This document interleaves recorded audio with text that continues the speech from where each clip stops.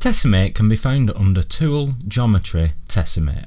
Tessellate essentially means increase geometry where it's needed, whereas decimate means reduce geometry where it's not. If we hit Tessimate, it's going to do just that. Now clearly the polygon size is too high, but unlike Dynamesh, where you would have to undo and try again, with Tessimate you can adjust the resolution on the fly and watch all of your details come back. If you want to use symmetry, just click the desired axis located within the Tessimate box. If you enjoyed this tutorial, please hit that thumbs up button. Peace. Well, it would appear that I finished early again. No, not like that. Oh,